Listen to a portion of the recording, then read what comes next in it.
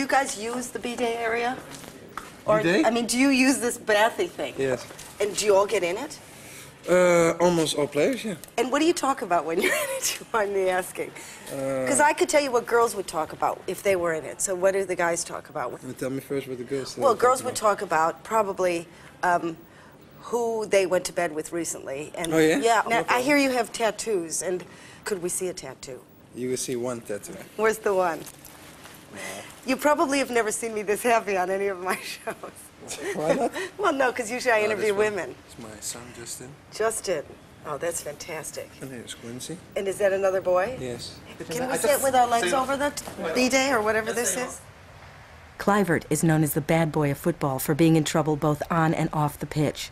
Even his mother hit his coach over the head with her umbrella, so it's in the family. So how come you have such a like you have quite an aggressive nature? Aggressive? Well, that's what you're famous on the pitch, for. Yeah, on the pitch, yeah. But, yeah, the pitch is the pitch, and I will do everything to win. Yeah. Don't you try to hide it, though, if you're going to belt him? Like, couldn't you, like, do it so that he doesn't see you? No, nowadays you can hide because they have cameras in all, is that it? all positions. So when a guy's coming at you, you can't, like, just get away with one of those?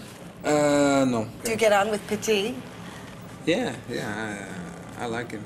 Like in the bubble bath situation, who's next to who? No, it depends who wants to. But you don't soap each other up. Well, you don't say, like, sometimes. I need soap on my back. No.